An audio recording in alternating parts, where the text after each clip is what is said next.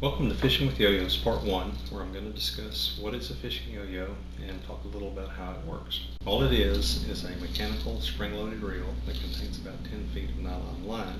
It has a swivel on the end where you can attach the fish hook of your choice, and it's got a little trigger mechanism. And the way these things work, you suspend them over the water, say from a tree limb, pull out some line, set your little trigger mechanism.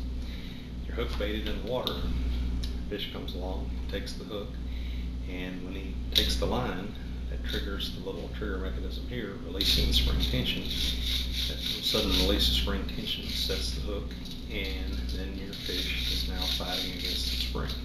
These devices have very little spring tension. The string is fully retracted at the maximum extension of about 10 feet. They probably produce about 1.5 pounds of force. If you catch a 10-pound catfish on one of these, he's going to run that line out to the full extent, but when he relaxes, it's going to pull him back in a little bit. Keep in mind, the spring is relentless. He's going to fight that spring over and over. He's slowly but steadily going to tire out, and that's going to work to your advantage. Because what happens, when you first get a fish on here, if he's big enough and strong enough that he's going to tear this yo-yo up, it's probably going to happen in the first 10 or 15 minutes. Because when that string gets to the full length, and he hits the end, it's kind of a strong jerk on the yo-yo. And that fish can hammer that yo-yo over and over. But as he tires, he hammers that yo-yo less and less hard, and hopefully if you have a nice flexible limb, when he hits the end of the string, the limb's going to give a little bit, and so that's going to take a lot of the force off the yo-yo and sort of act as an extra shock absorber. And it's really going to protect your yo-yo. It's going to reduce the number of straightened hooks and hooks that tear out of the fish's mouth. And it's also going to reduce the likelihood that you'll snap this line. This is about a 60-pound test, but if it jerks and gets snapped hard over and over and over, you can't snap. So the more springy and flexible a limb you can find to suspend these from, the better.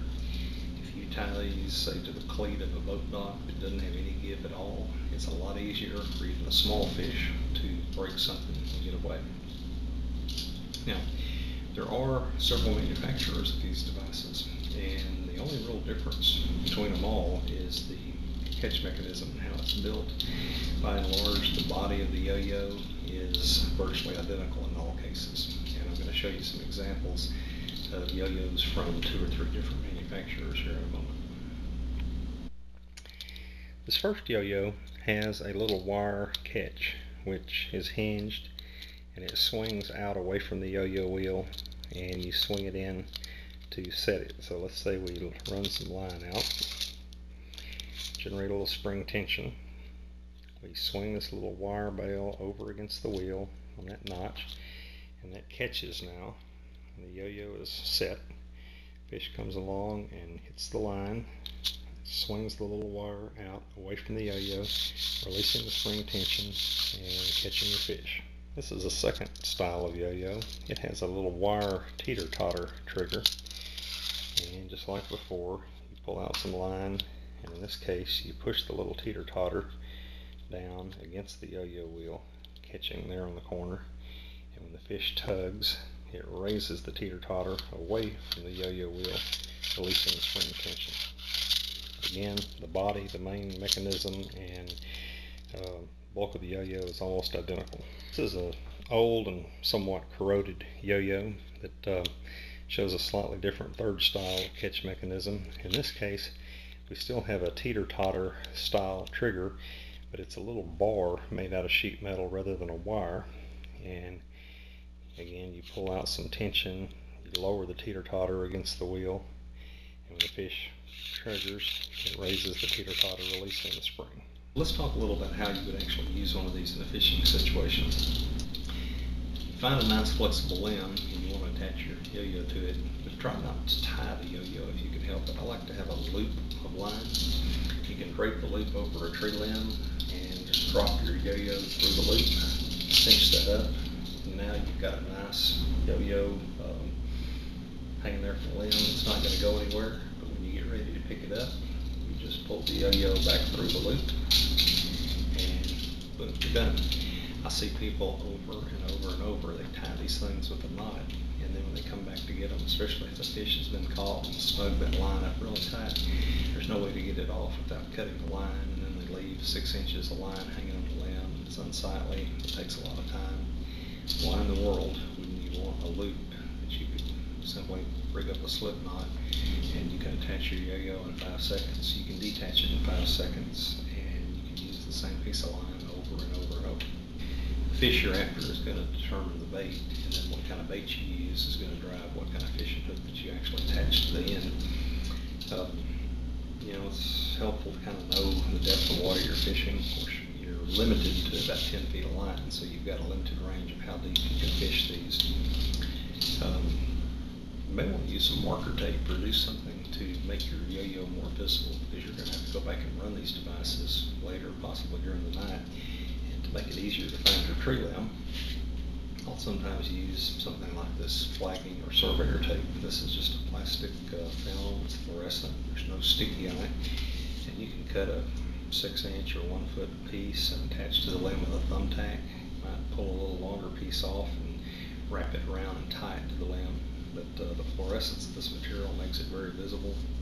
You can get this in orange and yellow and several different colors.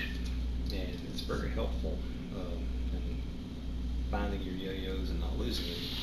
Of course, keep in mind, anything that you do to make the yo-yo more visible to you is going to make it more visible to the rest of the world. And there are some unethical people out there that will run your yo-yos and take your fish. They'll even steal your yo-yos. So, it's got some pros and cons to it when you use something like this to make your devices more visible. So what are the advantages of fishing with yo-yos? If you set some of these devices out, you can be fishing while at the same time sitting back at camp around the campfire. You can be hiking a trail with your family, or one of my personal favorites, you'd be taking a nap. Another thing these let you do, let's say you're fishing a couple of dozen of these, you can spread your hooks out over a wide area. Maybe you're not sure where the fish are biting, but you might try some of these along the bank. Maybe if you tied to trees, like cypress scattered out across the open part of a shallow lake. You can try a lot of different spots, and then when you go back and run these the first time in the evening, you can take note of where the fish are biting and where they're not, and you may choose or elect to move some of these yo-yos from the unproductive spots to the hotter spots where the fish seem to be biting. They're also versatile in that you can tie them almost anywhere. A tree limb, I see people sometimes have these hanging from a boat dock, from a stall, and a boat stall in a marina. Snags along the bends of rivers, fallen trees from the bank of a river. If you don't, let's say you've got a small river and there's no trees along your stretch of bank, I've seen people take a piece of PVC pipe or bamboo pole, stick that in the bank at about a 30-degree angle so that it sticks out over the water. They hang their yo-yo from the end, and they've got an artificial limb. The pole's going to have some flex to it, which makes it a very good artificial limb. And also, you don't even have to have a boat to use these. If you're using something like a piece of pipe or a bamboo pole, just stick these out over the water. You can set those from the bank. If you've got some hip waders, you can might get a few foot out into the water, and attach these to some tree limbs and so forth. So they're incredibly versatile. Be aware that yo-yos are not legal in every state. In states that do allow yo-yos, you'll find that the rules vary somewhat as far as how many of these devices that you can fish as an individual. You'll see differences in whether they have to be attended during daylight hours. Some states require that you be within ear or eye shot of these devices when fishing during the day. You may be able to fish them unattended, but only during evening hours from dusk till dawn. You'll also see some differences as far as identification information that's required. You may have to put your name and address, possibly driver's license number, or possibly vehicle license number to identify the owner of the yo-yo. Obviously, it's your responsibility to know your local fishing regulations and to follow them. That's the end of part 1. Appreciate you watching, and if you have any constructive criticism or comments, I love getting that feedback from people. In part 2, we're going to talk about how to actually rig your yo-yos and get ready for a yo-yo fishing expedition. There are a number of things we can do to make the process more effective and efficient. Look forward to seeing you in the next episode, and good luck fishing.